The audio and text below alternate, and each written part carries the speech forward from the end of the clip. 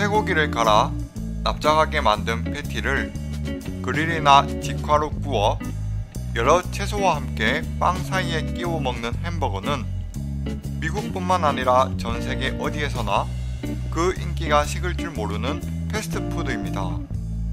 이번 영상에서는 지난 1, 2편에 이어 햄버거 역사 시리즈 세 번째 시간으로 햄버거라는 음식이 대량 생산이 가능해졌던 기술과 산업적인 측면, 그리고 사회 현상에 대해 다뤄보겠습니다. 19세기만 하더라도 사람들은 다진 고기를 쉽게 먹을 수 없었습니다.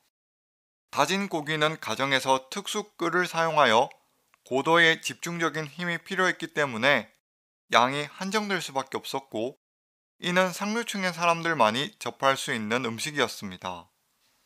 19세기 초 독일 엔지니어 칼 드레이스가 최초로 고기 그라인더를 발명하여 다진 고기가 대량으로 판매되었고, 이는 저렴한 가격으로 이어지게 됩니다. 고기 그라인더의 발명은 햄버거를 비롯한 핫도그나 미트로프 같은 미국 음식들의 대중화에 큰 기여를 하게 됩니다. 초기 햄버거의 개발과 대중화를 촉진한 또 다른 이유로는 가축 집약화에 따른 소고기 생산량 증대를 원인으로 꼽을 수 있습니다.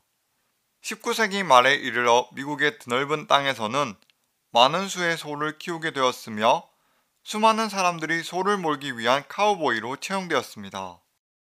이에 따라 미국은 세계 최대의 소고기 생산국이자 소비국이 되었고 1880년대에는 소고기의 황금 시대를 열었습니다. 이 시기 동안의 풍부한 소고기 생산량은 농촌에서 도심까지 이동시켜야 하는 철도 운송을 필수적으로 발전시키는 데 이릅니다.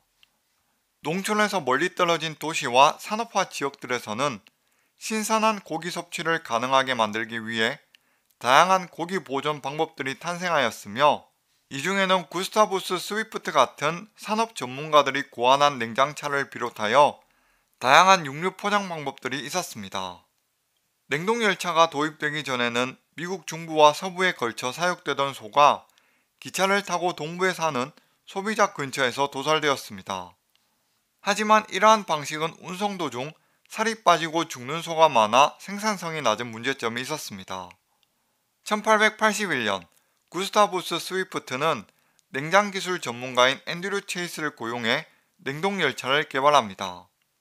이에 따라 시카고에서 가축을 도축하고 정육된 고기를 냉동열차로 운송하였는데, 이는 정육계에서 세계 최초로 수직 계열화된 현대적 기업으로 선보이기도 했습니다.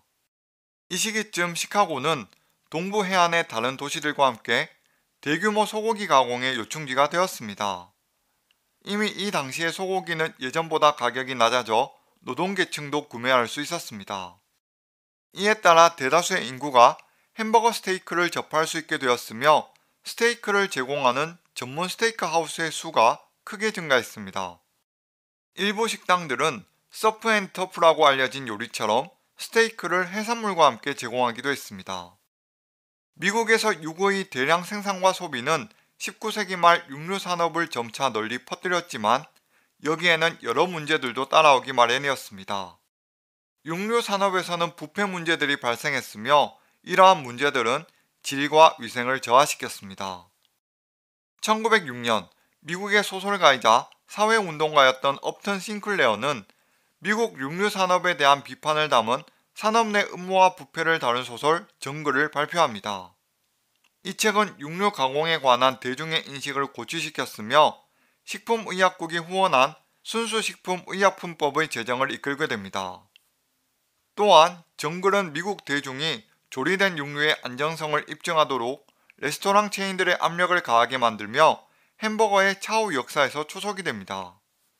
정글이 발표된 후 20여 년이 지난 1933년에는 아서 칼렛도 1억 마리의 기니피그, 일상 속 식품, 의약품, 화장품의 위험이라는 이름의 유사한 책을 발표합니다.